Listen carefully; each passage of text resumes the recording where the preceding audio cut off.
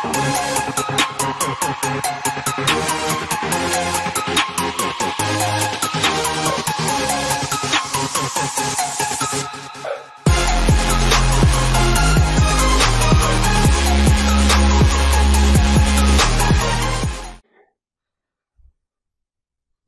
right.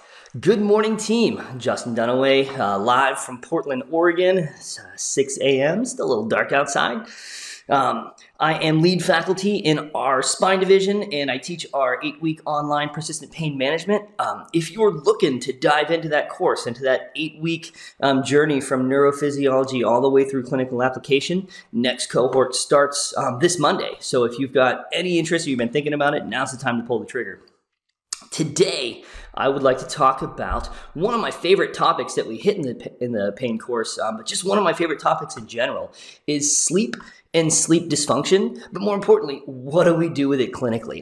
And team, there's lots and lots of really great information coming out about sleep and sleep dysfunction. And I think it's generally agreed upon that humans need about 8 hours of sleep. And if we start to get less than that, especially consistently, things start to come off the tracks. Tons of great stuff. If you're interested in sleep science, checking out Why We Sleep by Matthew Walker. There's a great new podcast from a neuroscience researcher out of Stanford called Huberman Lab. The first 4 episodes on sleep are spectacular. I always read before I sleep. I'm getting the message in here. This is awesome. Yeah, I think having a good sleep routine before sleep, we're going to hit on that, is super important. But anyway, so Huberman Lab podcast, Matthew Walker, Why We Sleep, great stuff. But all you really have to do is hop on PubMed and type in sleep dysfunction into the search bar. And what you're going to find is tons and tons and tons of relevant research. And it seems like new research is coming out almost daily looking at sleep and sleep dysfunction. But what we know is that when you have poor sleep or less than adequate sleep, it seems to correlate with a ton of negative stuff. I'm just going to kind of give you a blast of some of the information that's coming out now. We know that sleep dysfunction can be an independent predictor of transition from acute to chronic pain.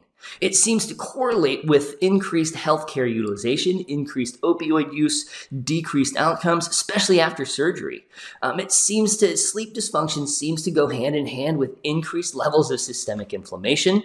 There's this really cool study that tracks humans in their diet and their sleep over a period of time. And what they found is that poor quality sleep predicted next day poor food choices, and then poor food choices predicted all kinds of stuff. So sleep dysfunction actually drives some of that stuff. When we look at the psych journals, we see that sleep dysfunction suppresses our ability to suppress or get rid of unwanted thoughts, negative emotions. It makes us less stress resilient. It also, when we look at from a research end, if we take a bunch of people in a room and give them a bunch of cognitive tasks and then short sleep them, they fail those tasks the next morning. Long-term sleep dysfunction is related to cognitive decline in older adults. And we've seen it's related to cardiovascular disease, to metabolic disease, to increased mortality rates. Sleep dysfunction is bad.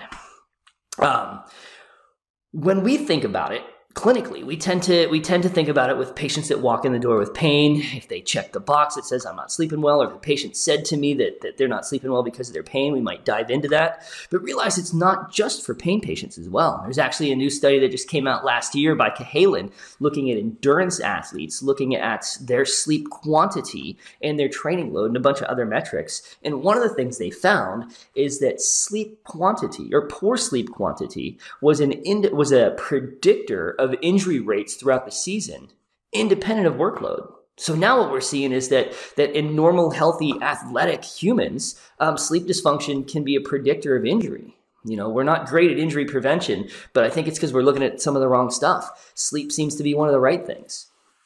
Now, where it gets interesting is here.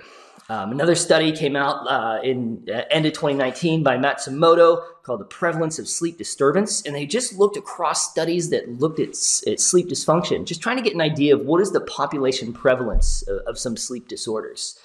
And when we look at short sleep, which is defined as 6 hours or less than sleep, the general population can report up to 53% of the population can report short sleep. Now think about that huge list that I just gave you of all the things that can go wrong with chronic short sleep, and almost half of our population is short sleeping right now. And then we look at non-restorative sleep. And restorative sleep is simply defined as, I wake up and I feel rested, ready to go, or I wake up and I feel tired. Non-restorative sleep, waking up feeling tired after a full night's sleep, is an independent predictor of all kinds of stuff. There's a study that looked at patients or people with chronic widespread pain, tracked them over a year, and then looked at the ones whose pain resolved. And restful sleep was an independent predictor of pain resolution in chronic widespread pain patients.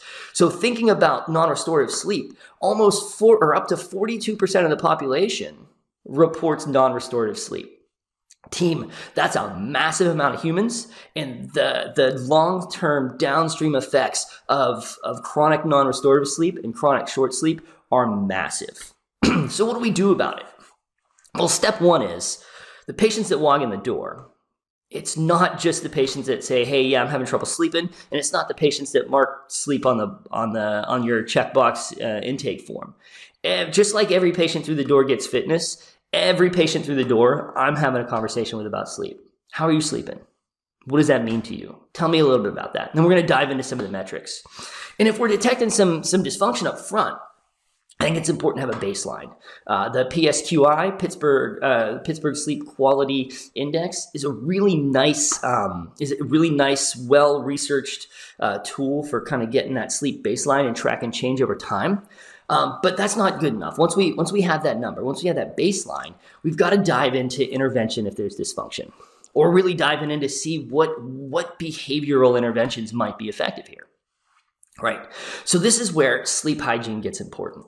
And I think it's really important to have a list. And just a printed out list of your 12 or 14 or however many bullet items that you really think are important.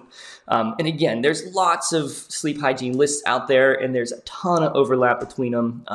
You can just dump sleep hygiene into Google and find lots of stuff. I have kind of a cheat, and I'll allude to that here in a second.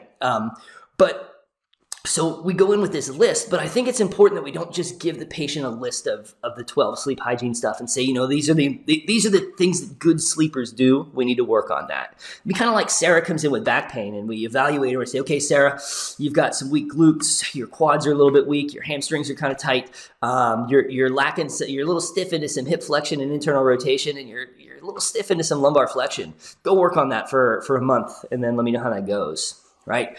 What we've got to do is evaluate the patient's sleep and sleep dysfunction, and then break down the pieces and use a shared decision-making approach and a graded exposure approach to build up good sleep habits, just like we would build up physical resiliency, just like we would build up good exercise habits or good training habits, right? So thinking about a sleep hygiene list, and I have one that I printed out from the Stanford Sleep Hygiene Group, and only because at the top of the page it says Stanford Sleep Hygiene Research Team or whatever, because patients don't know who I am. They don't know who Matthew Walker, whatever I pulled off the internet is. But when you see the Stanford logo at the top, what most humans know is, there's a lot of smart people at Stanford. So it buys me a little bit of credibility when we start talking about this right off the bat. But then we sit down and we go over the list, bullet by bullet by bullet. We talk about each one. And the first thing I want to know is, of these things, which do you do well and which do you do poor? And when we talk about sleep hygiene, most of the lists, you're going to see things like sleep duration, right? 8 hours. We're looking at consistent sleep wake times. Do you go to bed at the same time? Do you wake up at the same time? What's your room environment like? Is it dark? Is it cool? Is it quiet? What do you do in your room? The bedroom should be reserved for sleep and sex only. So are you watching TV in bed? Are you answering emails on your phone? Are you doing patient notes or whatever from your laptop in bed? Thinking about when was your last caffeine intake? When was your last alcohol intake? When was your last, what do you do with screen time? When is your last kind of artificial light intake? How about large meals before bed? When do you eat dinner? Do you snack? What's your meal timing look like? If you can't fall asleep, what do you do? What's your routine around laying in bed trying to fall asleep? How does that work for you? Do you exercise regularly? If so, when do you do that throughout your day? Exercise is important, but exercise timing is important as well. If you're hitting a nasty workout at 8 p.m. every night, that's not conducive to good sleep. Do you have a pre-sleep routine? Somebody in the chat said that they read for 30 minutes every night before bed. I think that's great. There's so much value in having a routine, specific relaxing things that you do in order every night to kind of trigger your brain to say, okay, cool, it's time to go to bed. And then are you a napper? How do you time your naps? Where do those fall within your day? How much sleeping are you doing midday? Is that a thing that we need to address? And then I'm not going to dive deep into this, but there's some really cool research behind morning light exposure. Getting out outside, and where the light's not blocked by windows, or there's not a filter between you and the natural light, and getting light exposure somewhere in this 3-hour window right after you wake up kind of resets your circadian rhythms to cue you up to fall asleep at the end of the day. So there's a lot of value in that. So those are usually like my top 13 things that we'll go through. We'll sit down and talk about each one with those patients. And like I said, I'm not going to give you the list. We're going to walk through the list, and I want to know which of these things do you do well and which of these things do you do poor. It's really important to not just focus on the bad, but focus on the good as well. Once I've got that list of things that the patient has self-identified as not doing well, this is where the shared decision-making comes in, because there are going to be things that I think are really important that the patient is not quite ready to work on. And if we don't come to an agreement there, it's not going to work well.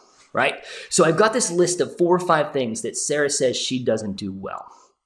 Now the next question is, okay, of these 4 things, which do you think is the most important? And which of these things do you think you'd be ready to make some changes in today with a little bit of help, a little bit of guidance? And this is where it gets important, and this is where we've got to kind of step away from our ego. Team, if Sarah comes in and says that she gets 5 hours of sleep a night, her sleep-wake times are all over the place, not consistently. She watches TV in bed, and she has a cup of coffee with dinner every night. Those 4 things are pretty negative. I want to get rid of her.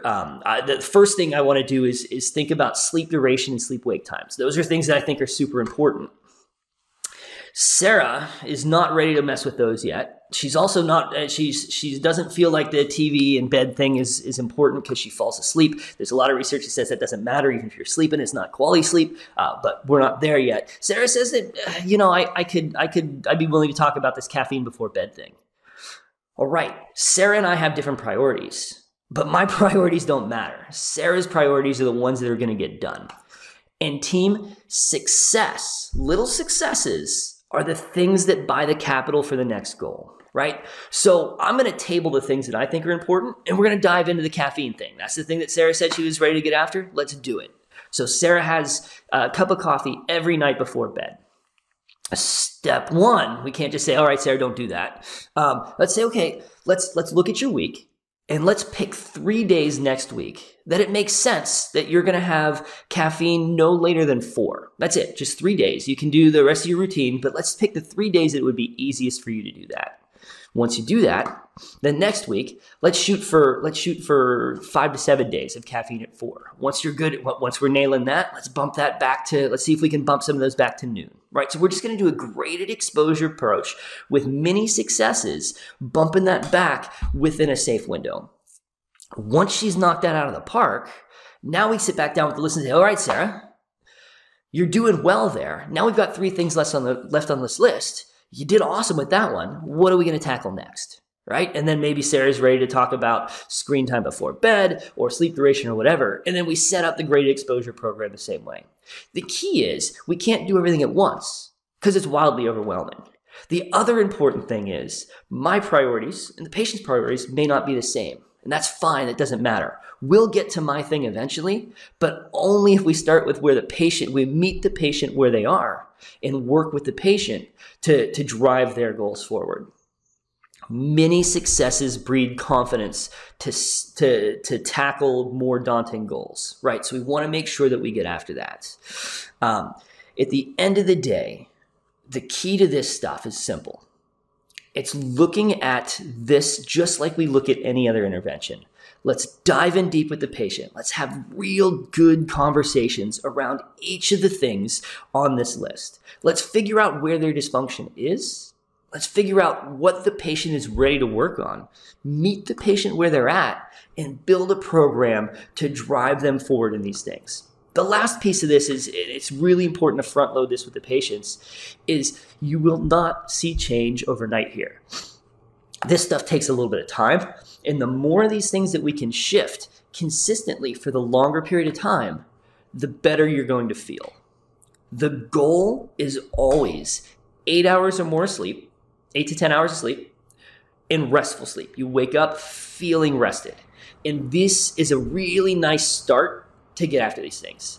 And if we get through all this stuff and the patient's still having significant sleep dysfunction, not everything is within our scope, right? There are sleep medicine specialists that can get in and do some more diagnostic exams, and there's all kinds of medicalization, but behavior change is always the first step. And I think this is a really nice approach to doing that.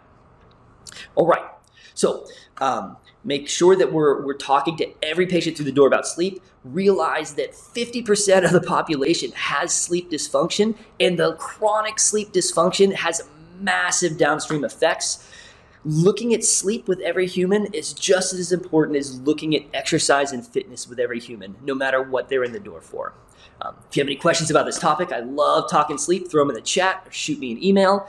If you want more on sleep stuff, check out Matthew Walker, check out Huberman Lab podcast, or hop into the next 8-week pain cohort starting on Monday, because we dive into sleep for sure. All right. Thanks for listening. Have an awesome day, everybody.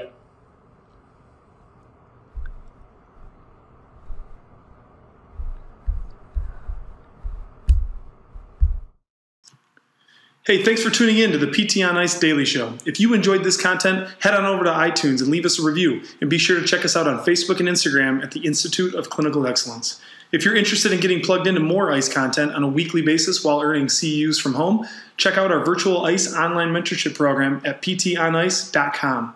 While you're there, sign up for our Hump Day Hustling newsletter for a free email every Wednesday morning with our top 5 research articles and social media posts that we think are worth reading.